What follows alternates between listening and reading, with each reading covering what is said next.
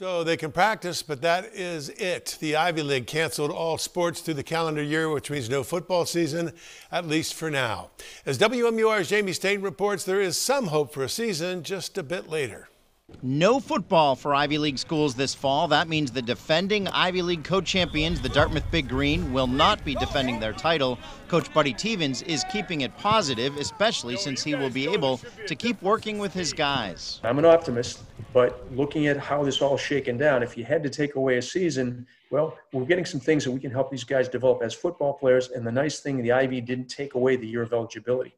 There have been rumors that the Ivy League football season will be moved to the spring. There would be some logistical issues, but Coach Teevens hopes it will happen. It's a wait and see. It was nice that rather than just say, hey, we're wiping it out for the year, that there's a possibility. So we have something that we'll look forward to potentially. And if it doesn't come about, well, the season is then only 6 months away. There are no New Hampshire players on the Dartmouth football roster this year, but Thor Griffith was ready to play his freshman season at Harvard. The economics major was also a wrestling star at Portsmouth High School. He says he's disappointed but not surprised, and he would like to see the season played in the spring.